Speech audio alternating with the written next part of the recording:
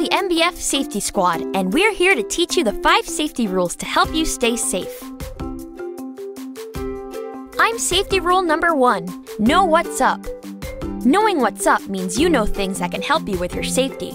Things like your personal information and your parent or guardian's personal information, like your address and your parent's phone number. What is safe versus unsafe? What the safety rules are at home, school, and other places you go. And what to do in an emergency, like calling 911. When you know what's up, you can then use the other safety rules to help you stay safe. I'm safety rule number 2. Spot red flags.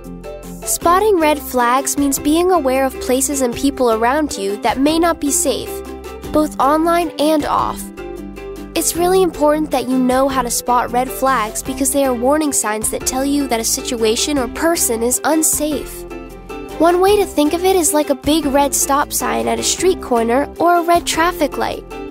Both of these things mean do not go. Well, red flags are the same way.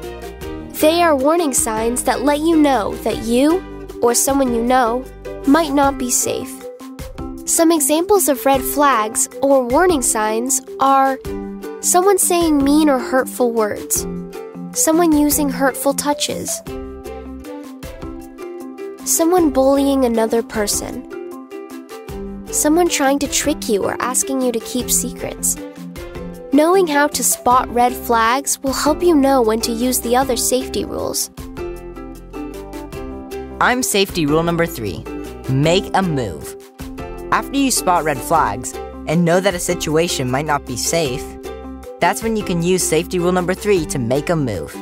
To make a move means there are moves you can make that can help keep you safe.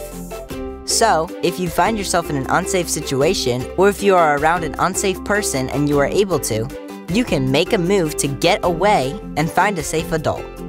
Or if you know a situation or a person is not safe, you can try to stay away from that situation or person to help you stay safe.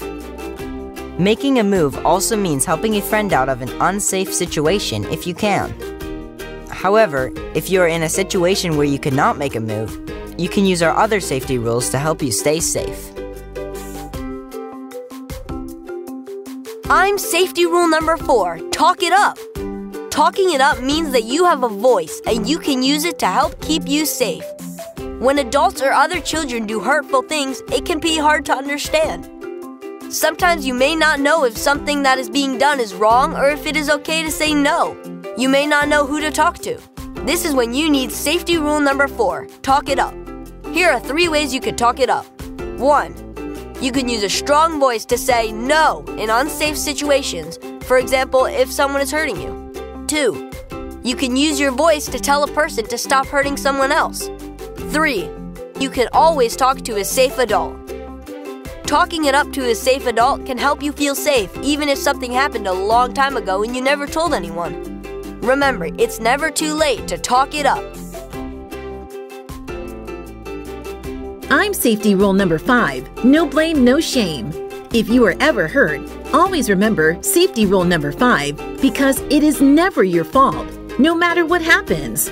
No matter when, where, how, or who hurts you. It is never your fault, and it is never too late to tell a safe adult. Even if the person who hurts you tells you to keep it a secret, or that you did something wrong, or that you will get in trouble if you tell, you should still tell. None of those things are true. You are never to blame, and you should not be ashamed to tell a safe adult. Now that you know all 5 safety rules, let's practice the movements to help you remember each one. Rule number 1, know what's up. Rule number 2, spot red flags. Rule number 3, make a move.